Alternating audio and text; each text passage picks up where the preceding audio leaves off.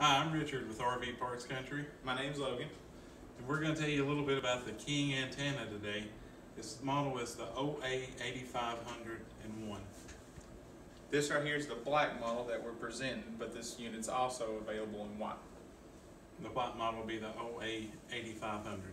So a little bit about what we're going to talk about today. We're going to go through what comes with the box. We're going to talk about the installation and some of the features. So everything we got here on the table is included other than this lap sealant.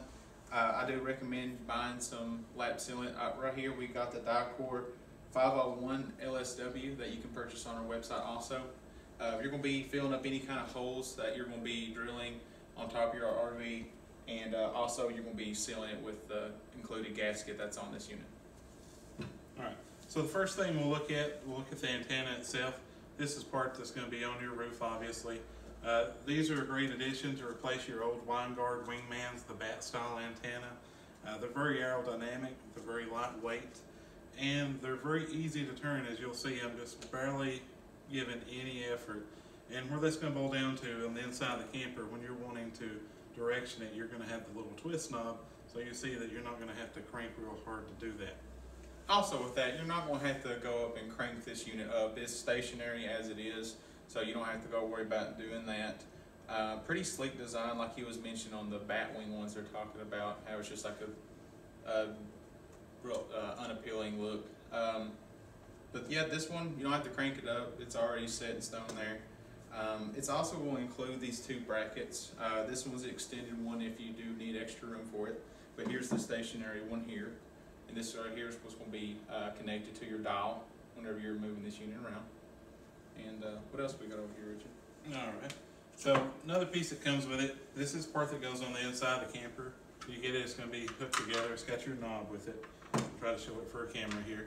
So this piece here, that's the piece you're going to run your screws through on the inside of the camper. It'll go in up against it flush with the roof. This piece here, that's got your signal meter, and that's where your knob is actually going to be at. That way you can turn it.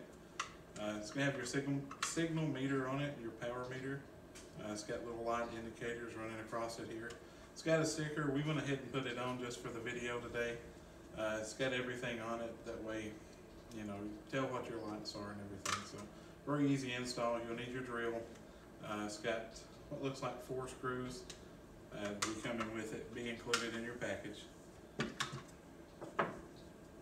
You can also get mounting screws for the top of your camper. That is the only screws that won't be included with this. So just go to your local hardware store to get that. And like I said, you'll also be needing some lap sealant with this installation also. We live in a very rural area here. A lot of our customers come in wanting an antenna that's going to get more channels, a lot of trees, a lot of mountains. So it's hard to get a good antenna here where we're at in Kentucky.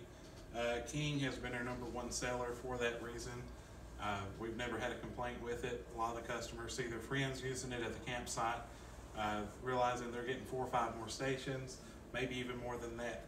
So they're replacing the old style. They're coming in with the new King. They love it.